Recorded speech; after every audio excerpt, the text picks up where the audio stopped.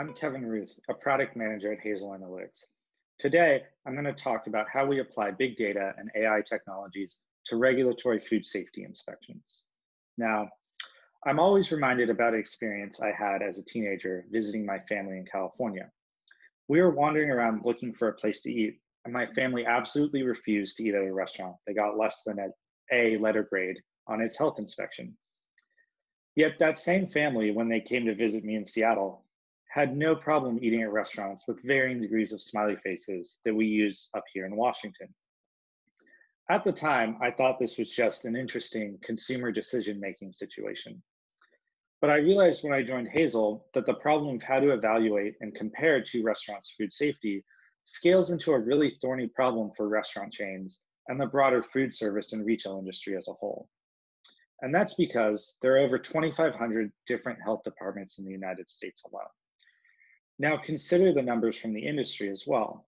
The average big restaurant chain has over 2,000 locations, and the largest food delivery platforms have over 300,000 restaurants on them.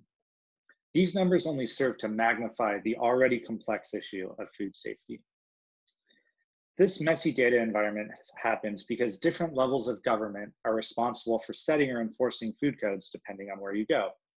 And while the FDA sets food code guidance at the national level, states, counties, and cities vary in how they adopt it and who is responsible for enforcement. As different governments get involved, things start to change, enforcement behaviors differ, and you end up with over 2,500 ways to inspect a restaurant. Health departments might use letter grades, smiley faces, pass-fail, or demerit systems, and about half do not even provide a grade at all. We've even heard from some of our customers that sometimes they're not even sure which health department regulates a particular store. Now, Hazel's been working in this environment for a long time. Currently based in Seattle, we were founded in 2014 out of university research done by the co-founders at Stanford, UCLA, and the University of Maryland. We have a mission to improve public health through technology solutions that connect food service operators and industry providers with regulators. Over the past 6 years, we've worked with the biggest names in the food industry, some of which you can see here. Now, the regulatory environment in the US leads to three major data problems that make managing food safety really challenging. The first, data fragmentation. This makes it hard to even get the health inspections that our customers want to collect. Second is the lack of standardization. This makes it hard to evaluate risk, like we saw at a micro level with my family.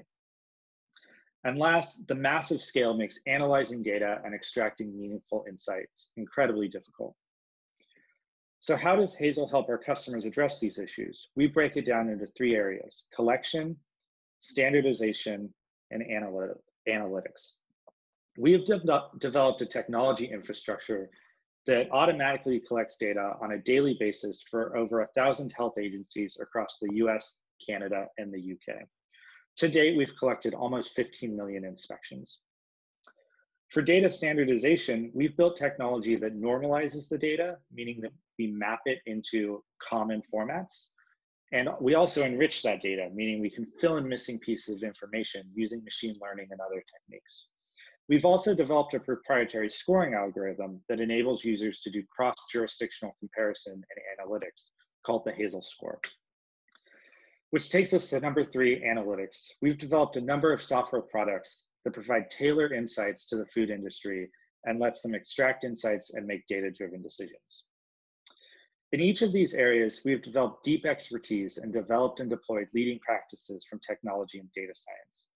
To provide a few examples, with collection, we've developed proprietary data collection adapters with automated intelligence. In standardization, we use natural language processing and other machine learning techniques to categorize and standardize violations and even predict re-inspections. And to power our analytics products, we're deploying leading software development frameworks with a performance focus that provide domain-specific and mobile-enabled analytics. Now, I'm going to try and make this real by walking you through how our customers use our flagship product, Food Safety Insights, on a daily basis. We'll walk you through how our system alerts users to high-risk events, allows them to quickly react to them, and how they use our analytics to identify root causes and brand level issues. All of these stories are real stories that I hear every day from our customers. And these are also real screenshots of our platform in use. I've redacted or anonymized everything to preserve privacy where necessary. And before we jump in, I want to introduce you to a typical Hazel customer. Anna is a food safety manager at a major fast casual restaurant chain. She's responsible for food safety and compliance across the US. She's educated with degrees in environmental science and food safety, and previously worked as an inspector for the City of Chicago Health Department. Overall, she manages just over 1,000 stores and is a daily user of the Hazel Food Safety Insights platform, where she has email alerts set up. So to start, let's see how Anna uses FSI to tactically respond to high-risk events in her restaurants. Now, back in November, Anna got an email alert that she had a number of restaurants that had received a series of 3 inspections in a short time period. A routine inspection that went poorly, a re-inspection where the original issue was not addressed, and then a second follow-up inspection from the health department. This is very rare, and Anna actually got an email alert the day after the second re-inspection happened. This triggered her to immediately get on the phone with the restaurant managers and start to figure out what was going on. While Anna was working with the managers to address all the violations they had received, she started to see a pattern. Oddly enough, the way that they were thawing frozen salmon for a salad that they make was being cited as a violation across multiple stores. These stores were also located across different states and had different leadership teams. Using the analytics available to her in FSI, she was able to dig into the stats around Marion County, a suburb of Indianapolis, where one of these stores was located. She wanted to see if thawing food is a common violation in these areas. Maybe inspectors in Indiana tend to cite this because it creates a risk of foodborne illness. But as we can see from this chart, about 10% of the violations in Anna's restaurants in this area were related to thawing food.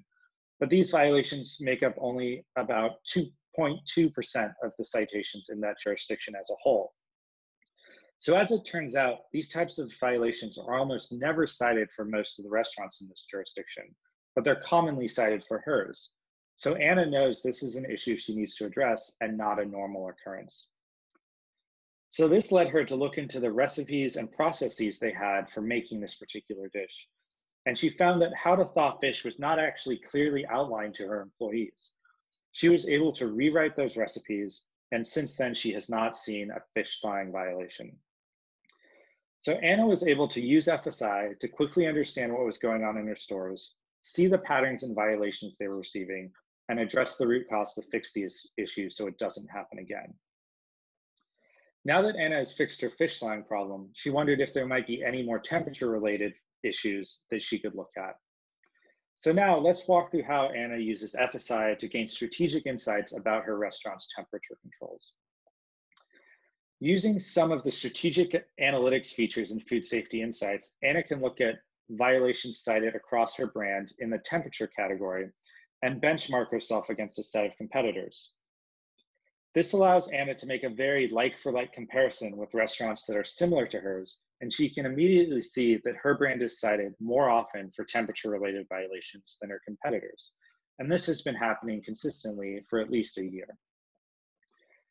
This leads Anna to drill down into her own restaurant chain to try to figure out where her stores are underperforming and where her greatest opportunities to improve are.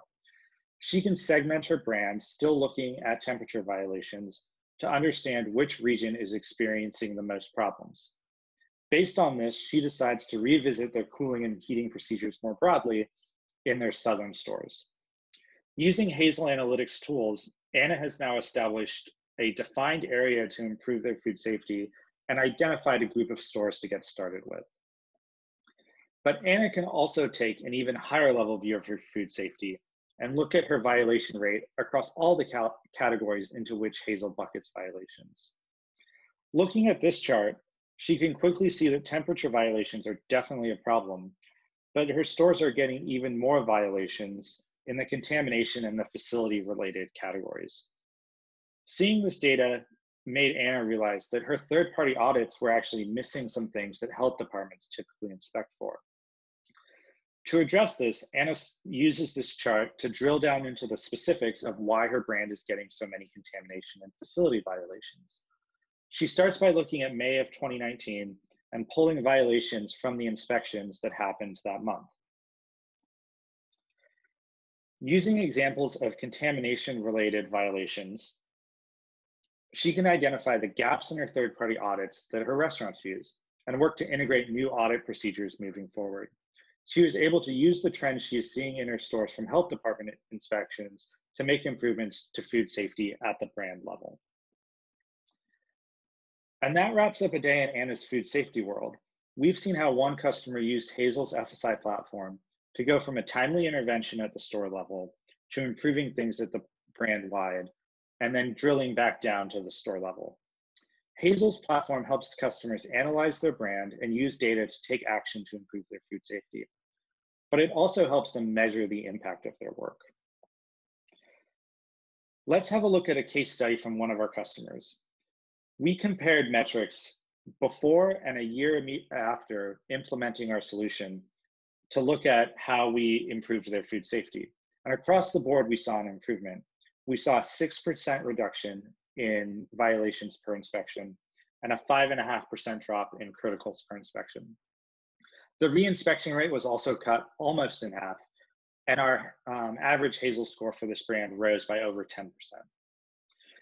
Data-driven innovations like this have also led to us winning 2 industry awards with our customers along the way, one with Target and one with the Cheesecake Factory. Now, I've spent most of my time talking here about food safety use cases within a major retail brand, but Hazel also helps out in other ways as well. Our software helps multi-location operators identify high-risk locations and their top food safety issues, and we can do benchmarking at a smaller scale like we saw earlier. We also help restaurant and grocery delivery platforms ensure that they are partnering with licensed restaurants, and we help provide oversight across their network. And we also have an API that's used by a variety of industries, including insurance and for research. And as I mentioned at the beginning of this presentation, our mission is to improve public health through technology solutions that effectively connect the food industry with regulators.